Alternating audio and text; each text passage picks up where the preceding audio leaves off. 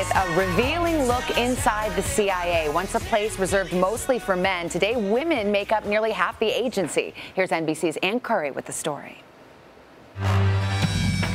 The mission you cannot beat. We were the girls. They've paved the way for us.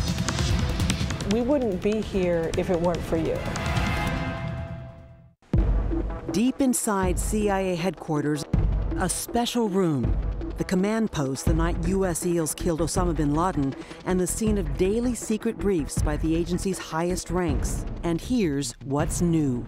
Any given day, there are more women than men at this table. At this table? At this table. For the first time, nearly half of the CIA is female. Among them, Fran Moore, the director of intelligence in charge of the president's daily brief, and Sue Gordon, the director of support for America's global network of spies.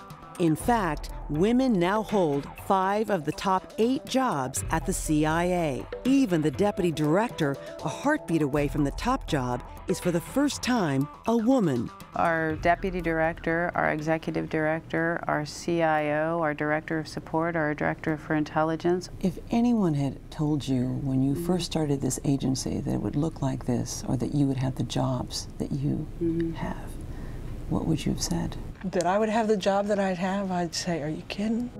For decades, intelligence work was an all-boys club. Most of the jobs women could get were as secretaries.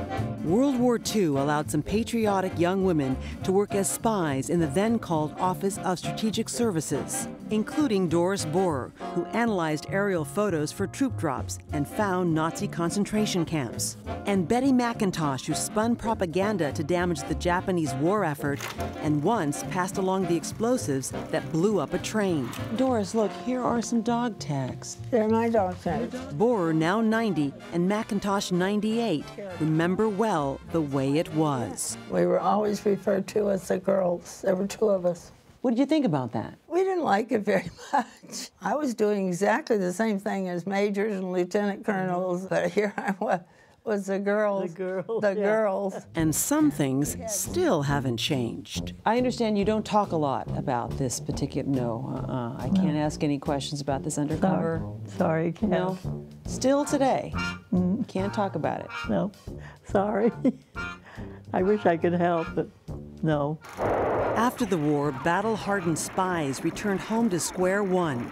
So when Doris's chief needed a deputy, He said, you're the best qualified for this job. He said, I'm going to give it to Ed because he has a wife and a child to support, and you are married now, and you could get pregnant and leave. even in the 90s, barely any women were in management. I spent 12 years as an analyst. I never had the sort of tap on the shoulder, we think that you're capable of actually running a team. In 1995, after hundreds of female CIA employees had sued for gender discrimination, the agency realized it had to change. Today's CIA Director John Brennan tells us in his first interview in the job that the agency's leaders are picked for their abilities, gender notwithstanding. It was his decision to name a woman as his number 2. Are there any qualities women bring that men might not be able to bring? I am very surprised at how perceptive and insightful women can be about how a man is acting. They have the opportunity to see the world through, I think, those very important eyes of a woman. The eyes of a woman zeroed in on Osama bin Laden. The team behind his capture was led largely by female officers. One, still unnamed, became the subject of Zero Dark 30. If those individuals hadn't been working the issue at that time, I am not confident we would have been successful. We gathered in one room the agency's past and present. Do you have any advice for them?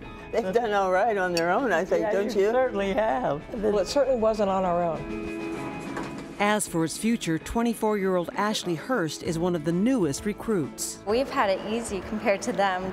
There's no question about gender or whether or not I can't do anything in the CIA. It would appear that seeing a woman director of the CIA is no longer a question of if, but when. Ann Curry, NBC News, Washington. And you can see more of Ann's reporting tonight on NBC Nightly News and also NBCnews.com.